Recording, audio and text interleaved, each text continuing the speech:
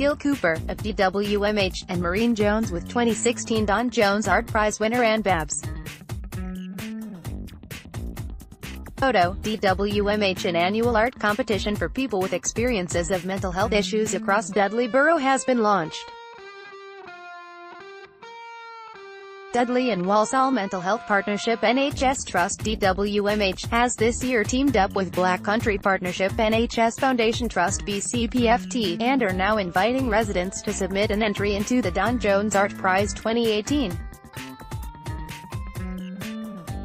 Now in its 13th year, and 5th time being hosted by the Trust, the competition was set up by Maureen Jones in memory of her daughter Dawn. Dawn tragically took her own life in 2005, at the age of 25, following a long battle with depression. Maureen said, "It has been very rewarding to hear so many people say things like they had given up art when they were ill, but that the Don Jones Art Prize had inspired them to start getting involved in artwork again." The competition aims to offer people with experience of mental health conditions the opportunity to express themselves and create meaningful artwork for people to enjoy, while raising awareness of mental health issues. Mark Axel, chief executive at DWMH, said, "It's so important that we keep this special campaign going as it means a lot to those who enter. Since we started the competition, we have seen such a high caliber of work with real meaningful and powerful messages.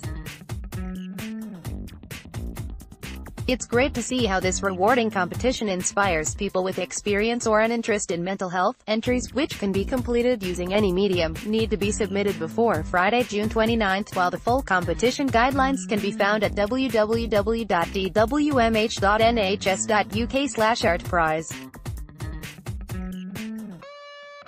This year, the competition will also be accepting poetry, but all work should be accompanied by a short paragraph about how mental health has touched your life and how art helps you. Leslie Riddle, chief executive at BCPFT, added, "We are privileged to be involved with the 2018 Don Jones Art Prize competition this year. By supporting this competition, we hope that we will help raise awareness of mental health and reduce the stigma that is often associated with it. Art can be therapeutic for many people, and we encourage anyone with an interest in art, whether a beginner or someone who is more experienced, to get involved and enter. 2 winners will receive £100 in vouchers of their choice, along with the opportunity for their work to be displayed long-term in mental health services across the Black Country.